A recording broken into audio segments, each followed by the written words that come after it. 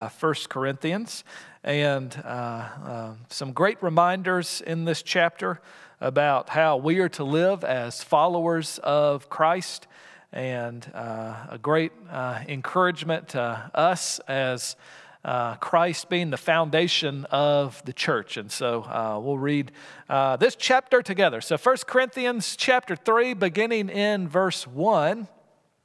Of course, this is Paul writing, but that's Paul, speaking to brothers. So brothers and sisters, fellow believers there in Corinth, could not address you as spiritual people, but as people of the flesh, as infants in Christ. And so as he addresses the folks that make up the church in Corinth, they have a problem.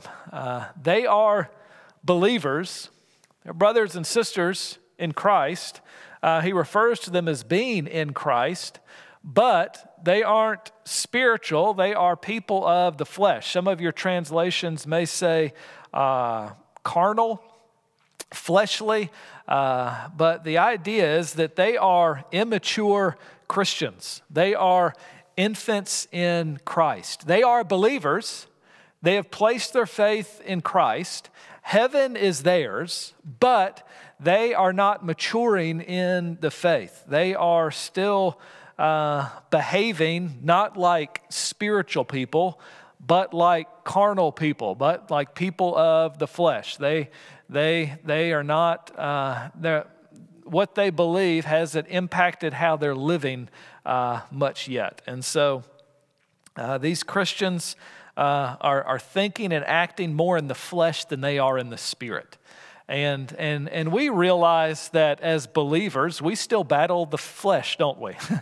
You and I battle the flesh every day. There's this spiritual side, yes, absolutely, but there is this fleshly side that is at battle, and sometimes we let the flesh win in certain areas of our life. And so these carnal, fleshly Christians are making up the majority of the church, and so they're dwelled by the Spirit. They've got the same Holy Spirit that you and I received when we accepted Christ. They're indwelled by the Holy Spirit, but they are letting the flesh rule them, and so this is the group that Paul is confronting as he begins chapter 3. And so this isn't natural man. Natural man is unsaved. Then you have spiritual man, and then you have who Jesus is referring to as carnal Christians. And so these are believers. We don't want to. These are not natural man, as other letters and writings of Paul refer to non-believers. All right, verse 2. I fed you with milk, not solid food, for you were not ready for it. And even now, you are not yet ready. And so he's continuing this idea that they're fleshly, they're immature in their faith and as followers of Christ. And because of that, they aren't ready for solid food. And so it's not the idea. You don't have to be smart or a genius to understand the gospel or God's word, but in their immaturity, they are not seeking after God's word. And so it's not that it takes a certain intellectual ability to comprehend the gospel, but it does take a maturity and a desire to learn and a desire to receive God's word. And they are not yet to the spiritual maturity where they desire to receive God's word. And so they are not able to receive it. Sometimes when my girls eat a bunch of junk food, they don't want to eat the meal that we have ready for them. You know, you work hard, you have dinner ready, but if you eat a bunch of junk food right before, you're not hungry for the real food. And in the same way as these carnal Christians were filling themselves with junk food, it made them less hungry for the spiritual food that Paul was trying to give them. And so a good reminder to us, what are we filling ourselves with? Because if we're not careful, we can fill ourselves with so much junk that we don't have that hunger and that desire for the spiritual food. And that's the problem these carnal, fleshly Christians were having. And so they weren't ready to receive the solid food. They were filled up on junk food, as it were. Verse 3, for you are still of the flesh, for while there is jealousy. So now we're going to give some examples of how they're living out this carnal Christianity. For you are still of the flesh, for while there's jealousy and strife among you, and you not of the flesh and behaving only in a human way.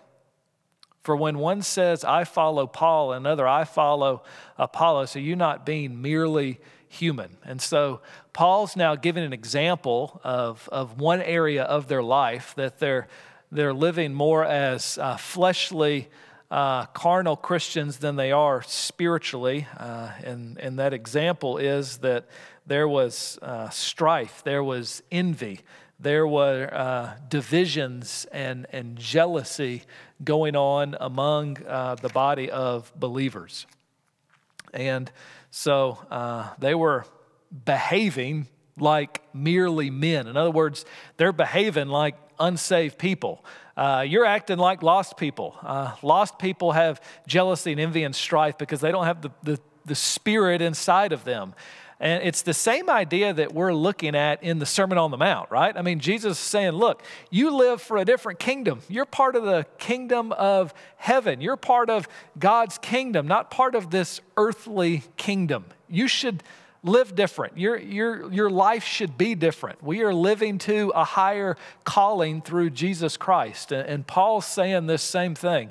You're acting in a human way. This is people that are part of the kingdom of earth, not the kingdom of heaven, with all of this division and strife and jealousy that's going on even inside of the church. To the point, again, where he's already talked about those that had created divisions because some were following Paul and Apollos. And so we see he's bringing this up again, that there was some division over these kind of fan clubs that were created of certain people.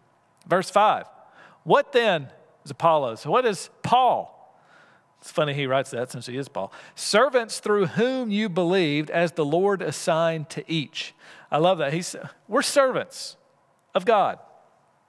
I planted, Apollos watered, but God gave the growth.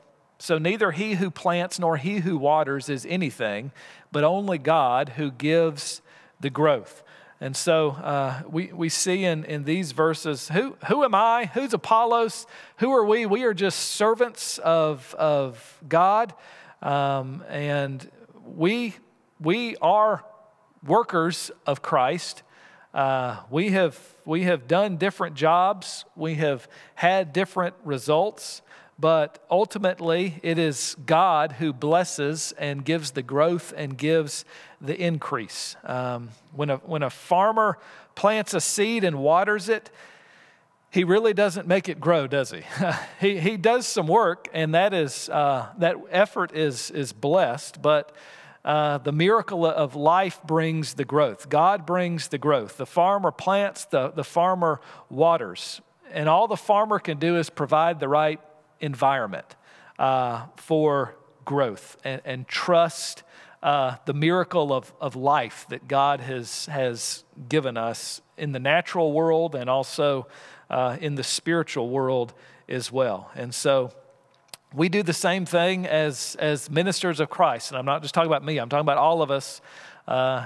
We believe in the priesthood of all believers, that we are all ministers, we are all disciple makers, and so as all of us have that role, we have to remember we create the environment, we plant seeds, we do all we can to water those seeds, but ultimately we rely on the power of God to bring salvation to people, and to open their eyes to their need for the gospel. And so we work hard as followers of Christ, but we know that the results are the power of God. And so we can rest in that. We don't want to take the pressure off ourselves to do what we can to work hard for the kingdom, but we can take the pressure off as far as results, relying on the power of the Holy Spirit. Verse 8, he who plants and he who waters are one, and each will receive his wages according to his labor. For we are God's fellow workers. You are God's field, God's building. And so we see in these verses that in combating the desire in Corinth among those believers to divide among Apollos to follow certain believers, Paul is reminding them, we are one. We're all on the same team. All of us are striving to further the kingdom of God. We're all on the same team. We will all be rewarded by God for all of eternity.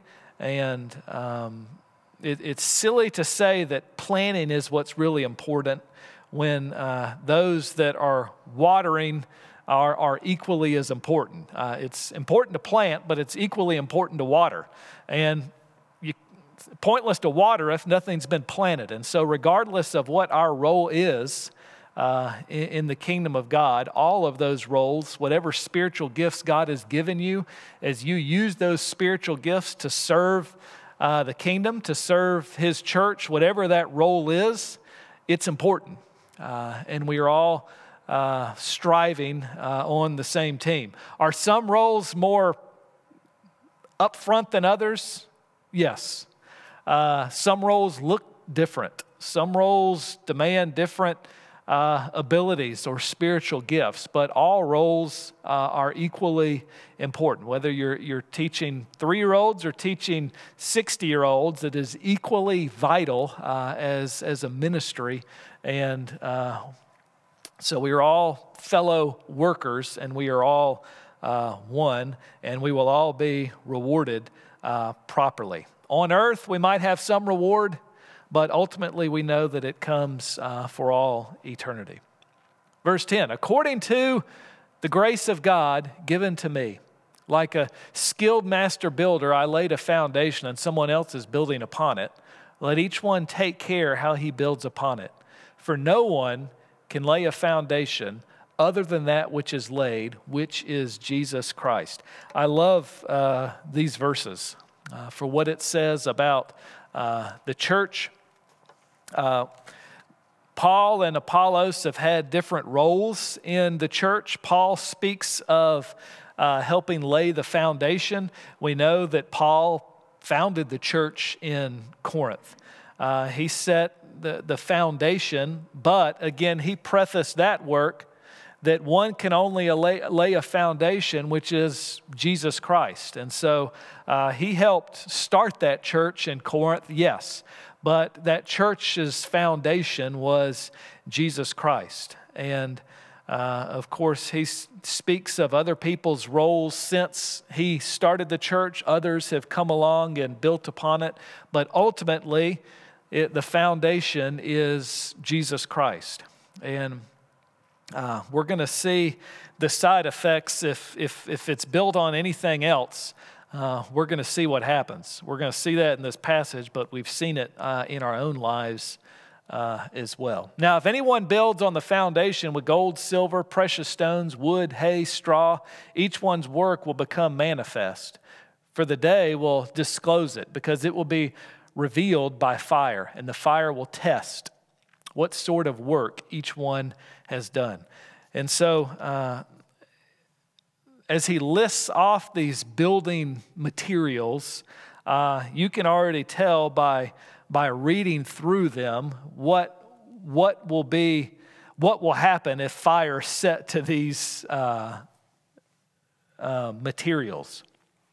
And the idea is, if the foundation of the church is anything other than Christ, it's going to crumble. we have seen this. If the foundation of a church is the personality of a pastor, when that pastor dies, when that pastor moves, when that pastor falls morally, the church crumbles. If the foundation of that church is the flamboyant personality of a pastor, if the foundation is anything other than Jesus Christ, when it's met with fire, when something happens, it will be revealed.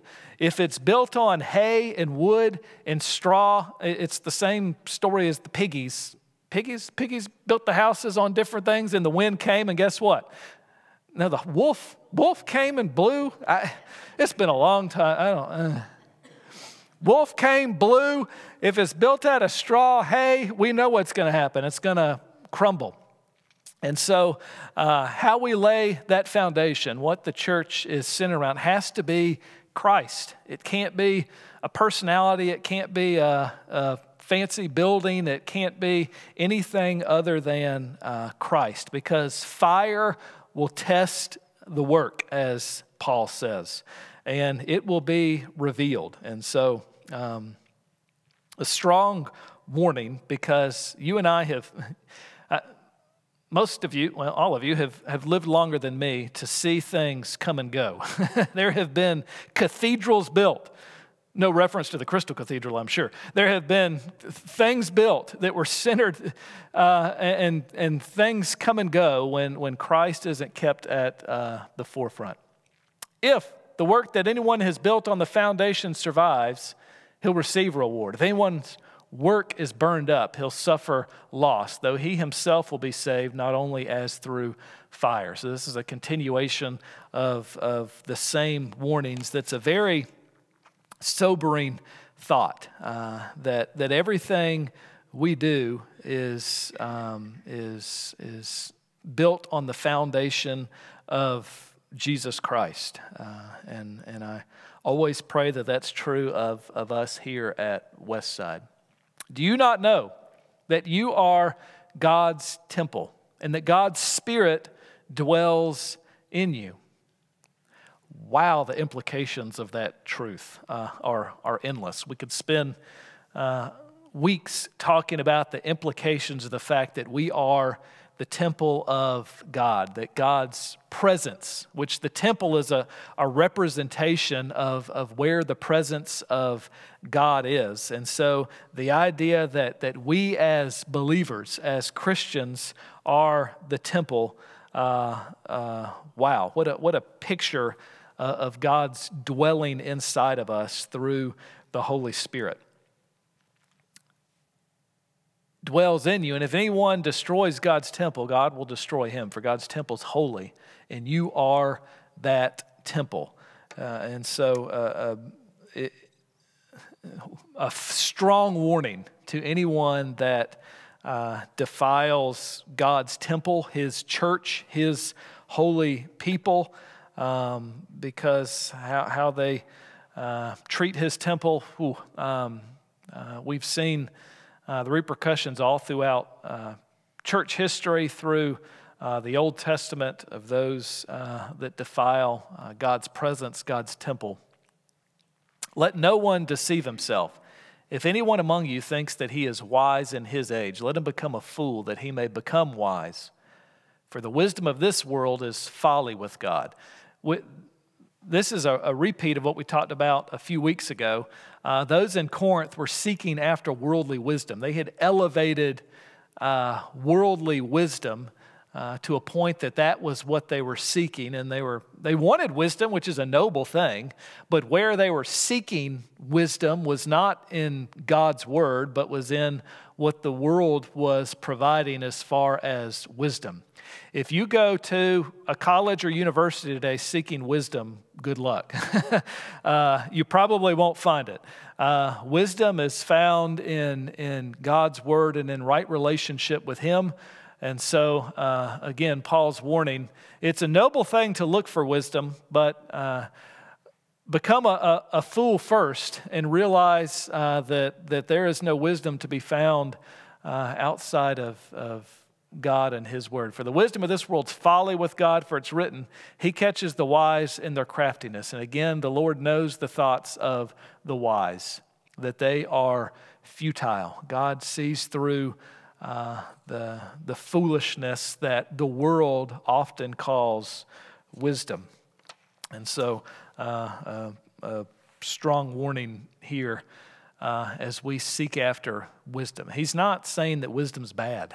Wisdom's a noble thing to seek after, but we're to seek God as the source of our wisdom, ultimately seeking his word for our wisdom. So, let no one boast in men, for all things are yours, whether Paul or Apollos or Cephas or the world or life or death or the present or the future, all are yours, and you are Christ's, and Christ is God's. And so we see an interesting progression here. Ultimately, let no one boast or glory in men. We're prone to do that, aren't we? We are prone to glory in men. We elevate man very quickly.